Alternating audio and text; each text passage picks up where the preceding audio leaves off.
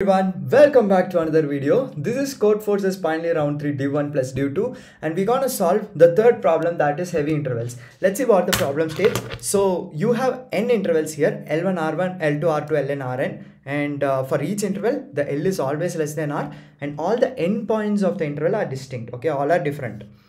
The ith interval has weight Ci per unit length, therefore the weight of the ith interval is Ci into Ri minus Li. What does that mean? If L is 5 and R is 8 and the cost for 1 unit is 2, how many units are present here? 8 minus 5 is 3, right? So the total cost of this interval is 3 into 2, that is 6, the corresponding cost. Now we don't like large weights, so we want to make the sum of weights of the interval as small as possible. So this is one weight, right? Similarly for L2 R2 will have one weight, L3 R3 also have one weight. So all the sum of all of this should be as minimum as possible. And they're telling that we can rearrange the elements of L in any order, rearrange elements of R in any order, rearrange elements of C also in any order, the cost. So they will give input like this, L, R, C. So they will give, you can rearrange L1, L's, you can rearrange R's and you can rearrange C. Whenever you rearrange, it should not be the case that, suppose L2 is coming here, it should not be the case that L2 is greater than R1. It should always be the case that L should always be less than R. Now, what is the minimum possible sum of weight of the interval after performing the operation? So suppose in this, what do I do? R minus L into C1 plus R2 minus L2 into C2, R3 minus L3 into C3. So the sum of all of this, C1, C2, C3, anything you can rearrange, but at last the cost should be minimum. Let's see this with the help of an example so that it will be more clear. So in this case, they told L value is 83, R value is 1223 and C value is 100. So what did they do? They did not rearrange anything. They just directly took 23 minus 8 into 100, then 12 minus 3 into 100. They got 1500 plus 900, that is 2400. They are telling this is the minimum sum that is achievable. Now, check this case. L value is 2125, R value is 34310 and C value is 2323. Now, what did they do? L value they rearranged to 12520. Okay. R value they rearranged to 341030. Okay. Maybe they might be sorting it. This they rearranged to 3322. Oh, L and R they sorted it, but C value they made it in decreasing order. Then what did they do? 3 minus 1 into 3. 4 minus 2 into 3, 10 minus 5 into 2 and 30 minus 20 into 2. So that's what they are getting. This is the minimum weight they are telling, that is 42. So here in the second case, in the example itself, they told like you sort the values and last one should be in the decreasing order. So we need to prove it, right? We just don't know or directly cannot say it. So we'll take a small example. They told that for the cost assignment, assign a bigger cost to a shorter interval. So let's take this example, like let's take L for n equal to 2. Okay, for n equal to 2, L is there, R is there and C is also here. In this case, I say that let's say L value is 1, R value L2 is 2, then 3 and this is 4, C is also 1 and this is 2. So let's see what do we get answer for this. So 1 minus 3 is what? 2 into cost is 1. Plus 2 minus 4 is 2 into cost is 2. What is the answer you get? The answer is 6. Okay. Now let's go for another example. Like the same example, we'll try to rearrange it. We can rearrange R also, right? So what do? Let's try to make it simple. Let's rearrange L. So I want to make the difference as close as possible. So 2 can come here, right? 2 and 3 can come here. And 1 and 4 can come here. I just swapped 2 and 1. And the difference of this is 1. I am assigning a bigger weight to a smaller interval. So 2 can come here and this one can go here. So it makes sense, right? If you are putting a bigger weight to a smaller interval, there are high chances that the answer will be less. So in this case, let's say 2 minus 3 is what? 1. 3 minus 2 is 1 into 2. Plus 4 minus 1 is 3 into 1. What happened? 2 plus 3, the answer is 5. But here we got 6. So ultimately for n equal to 2, we are able to give a certain conclusion that a minimum value can come when we are assigning higher weights to a smaller interval and smaller weight to a higher interval. Now, how do we do this? So as you see, this is similar to the bracket matching problem, right? Like what happens, you have a bracket here and you have like, these are all brackets only, all are brackets. In question, they give you like L here and R here. These are all having some sort of values, okay? If I rearrange this, I may get something like two brackets. This I got because this might be some values, okay? These two values came here and these two values came here. This one came here and this one came here and this one came here and this one came here, okay? So like these are all values. We can put like this is 1 here, this 2 here, this 3, 4.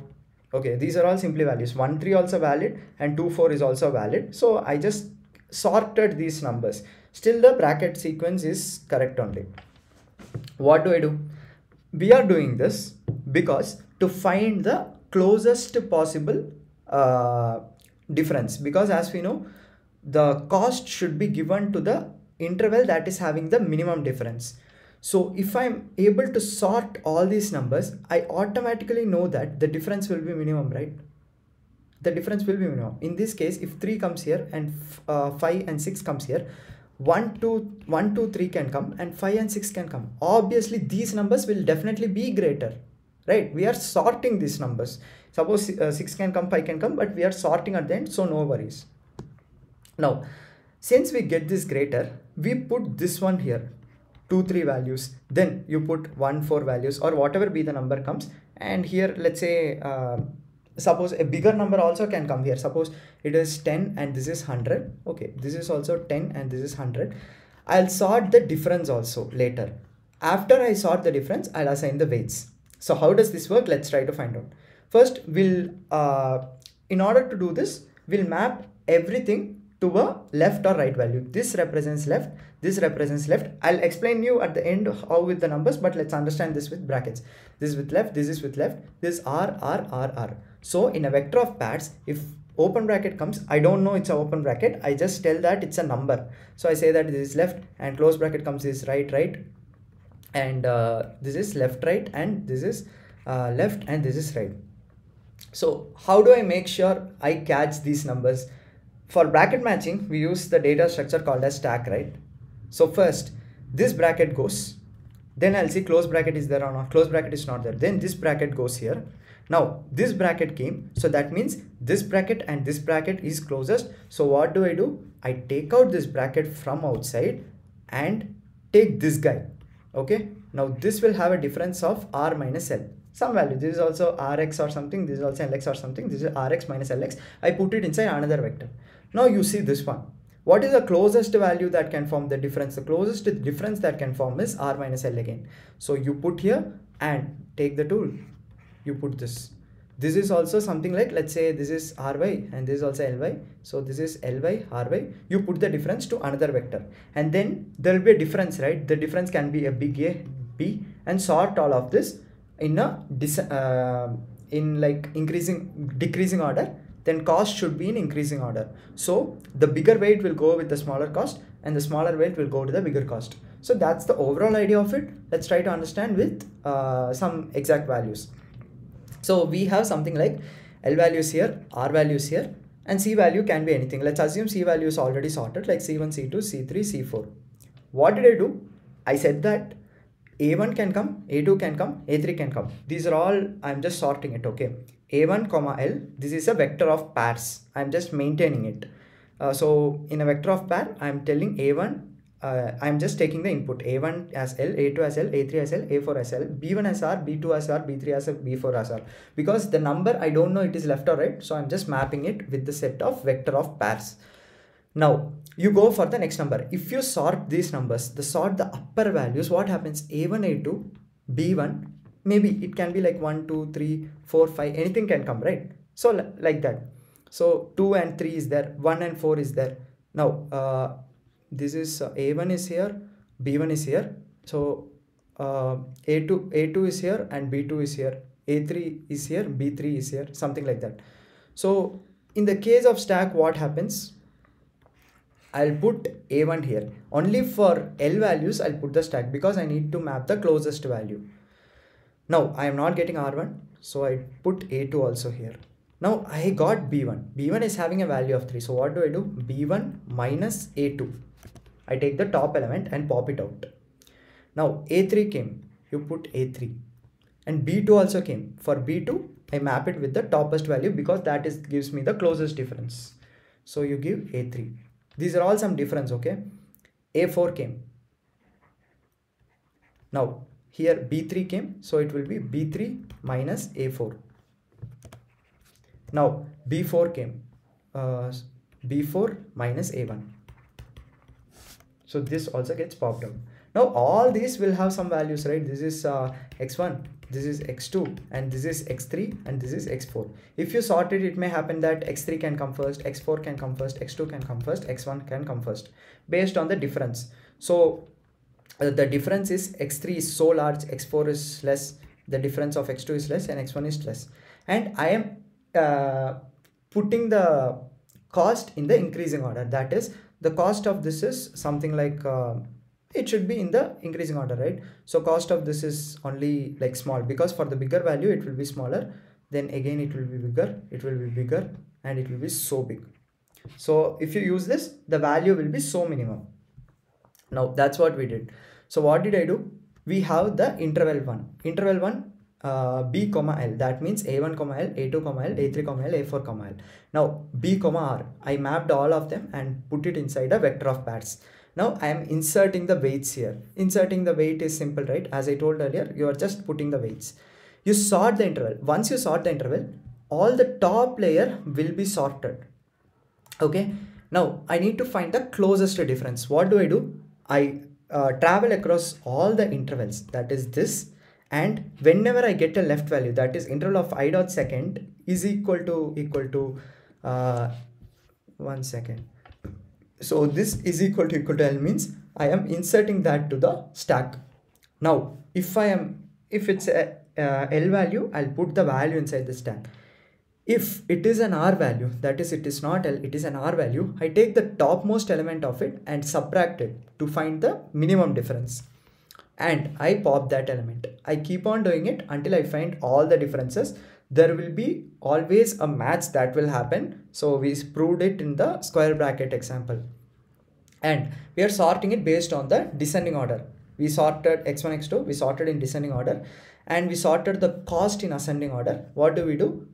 Weight into difference of I. So this circle into this arrow, these are all values, okay? I just illustrated it. This into this, this into this. You just have to do you just have to add all of this so that the value will be as minimum as possible.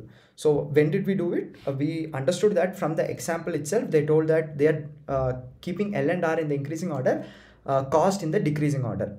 So we don't know whether what is the purpose they did L and R in increasing order, but cost, we understood that if the interval is minimum and the cost is maximum, interval is maximum, cost is minimum, the value that we get is as minimum as possible. So we did like that 2 3. If we swapped it, the value is as minimum as possible, and the cost we increased it, so we proved that the value is greater. Now what did we do? We took a bracket example and we tried to find out for a matching bracket, the difference is as minimum. So if the difference is as minimum, we'll assign a bigger cost here. And same thing for all of the things, you just try out. And for this one, how do we implement it? We kept everything in one vector of pairs, then sorted it, then whoever is coming, you append all the else. Then whenever a B comes, we assume that it's a closed bracket. We take that topmost A value so that the difference between B and A is minimum. Then keep all the differences in just sort it based on the decreasing order. Then sort the cost in based on increasing order. Then afterwards, you just have to multiply each of them. So this is the code. So if you have any doubts, please let me know in the comments. That's it, guys. See you in the next video. And editorial is also published. I highly recommend you to go through that so that more proofs are given in the editorial. So if you like the video, don't forget to comment down. And also, if you want to learn, if you want you to be happy, me to be happy, and YouTube to be happy, click the red button. Thank you.